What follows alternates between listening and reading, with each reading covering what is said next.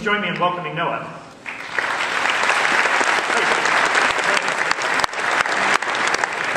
So as you're mentioning, that as we're looking across these different types of applications, one of the things that we're seeing is that there's so many different types of apps. There's your traditional Microsoft Office, your traditional SharePoint that may reside in your data center, but it also may reside in a third-party data center. What we want to do is really bring these all together in a single administrative console that gives you control of all the apps for users, no matter what device. So really bringing to bear what Paul and you're mentioning about user-centric IT, all of the applications in one central place.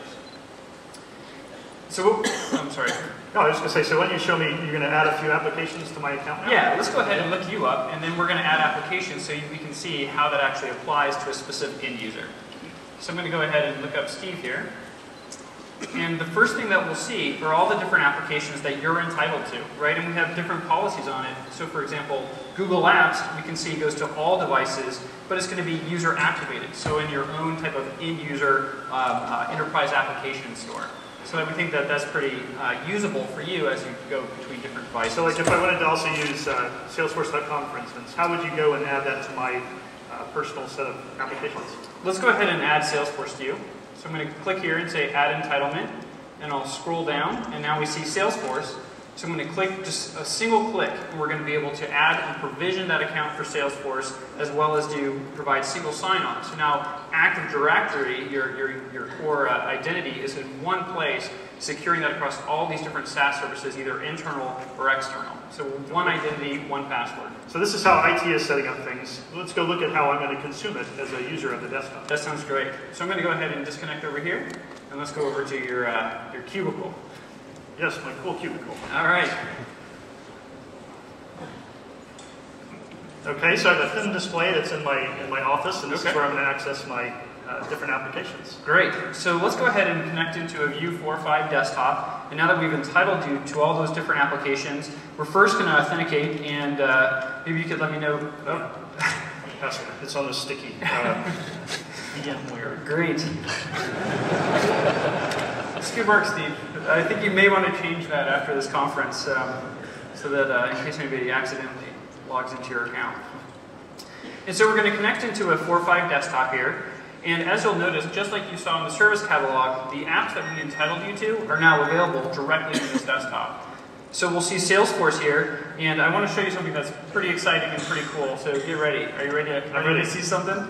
I'm just going to double click on this icon, and wow, look at that. Did you see it? Did you see what happened there? It's pretty incredible. I think, yes, I'm auto-logged in. I think that's what you're showing. That's right. Sometimes in technology, some of the coolest things we can do is to make the security hidden, to make it transparent for the end user. And so now we can see this VMworld session, all through the View desktop, and we can see that same interactive display just available to you seamlessly. Yeah, so what's happened here is that we've just used single sign-on. We just acquired a company called TriCipher, which is going to allow me to take the Active Directory settings that are inside the IT firewalls and use that same authentication scheme to get access to a number of SaaS applications, in this case Salesforce.com, all with that same identity that's managed by my IT department. Great. So we saw that earlier you were talking about all these different devices that you want access to.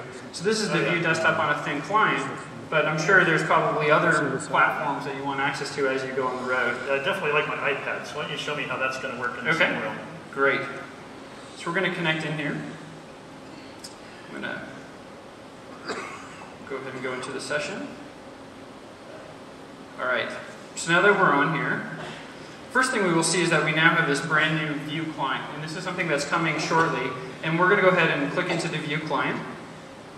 And you'll see here that we've integrated some gestures into the system that we'll see very quickly here. Let's close that window.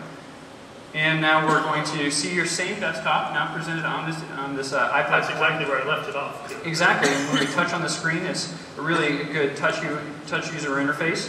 And in fact, when you look at this iPad, we don't have a left and right click. So if I click up here at the top of the header, we'll now see that we have a touchpad option where I can now do left and right click built into this device. So that we take advantage of the ergonomics of the system, even though we don't have a traditional keyboard and mouse in front of us. So we think that's pretty interesting, but there's other... So you let me get access to my Windows desktop now, but candidly, I didn't buy an iPad to use Windows. So how can I use some of the native interface? How would that fit in? Great. So let's go back here to the home screen. And so that's where really Project Horizon, I think, really excels. So we're going to swipe the screen here, and we're going to see the brand new Project Horizon icon. And we go ahead and click into that application. We're going to do, again, our super secure password. So let me type in here. Thank you, iPad, for projecting that onto the display. We'll go ahead and go in here. And so what we've done here is we've actually transformed the user interface to be appropriate to this device. Big, large icons, very easy to touch. And remember earlier, we had provisioned Google Apps, but we hadn't created the account yet. If we go into the application catalog here in the corner, we'll now see that Google Apps is available for us to install. And when I literally click on that button, not only does it make that application available, but we go out and provision the account inside of Google so that IT administrators don't have to do that in the back end. All with single sign-on and making that super simple for you as a user. Going back to the home screen, now I'll simply see the Google Apps icon, and with single touch, I'm automatically authenticated into your account, and it makes it available on this device. Oh, very cool. And what about phones and some of these other new devices? You certainly do have your share of applications and devices here. I do. So this is the new Dell Streak. I don't know how many people have seen it, but we also have the capability to really take advantage of these different screen sizes, right? So we have the 9-inch screen of the iPad, we have a 5-inch screen on a Streak, and we think that that's going to be extremely important, especially in healthcare, and a lot of our current customers are saying, how do I make sure I have the same user experience across all these platforms? And Project Horizon is one of those ways to help enable that. Yeah, this is very exciting. I'm looking forward to it. Thank you very much, Steve. Thanks, Don. All right.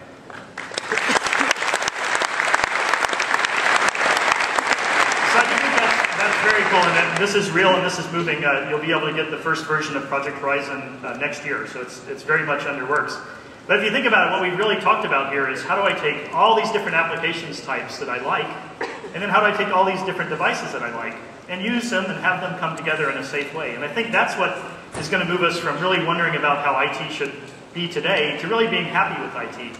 And in fact, that's what IT service is about. It's about making users even happier and more productive by focusing on not just the production of IT, but actually on the consumption of it. And I actually thought I'd be even, a newfound love of IT, so I took a very embarrassing picture saying, if you give me this, I'm really going to love IT again. And that's really what we're trying to do, is make the users happy with what they're getting from IT, and they'll use them instead of finding a way around IT. So we've gone through a lot here today.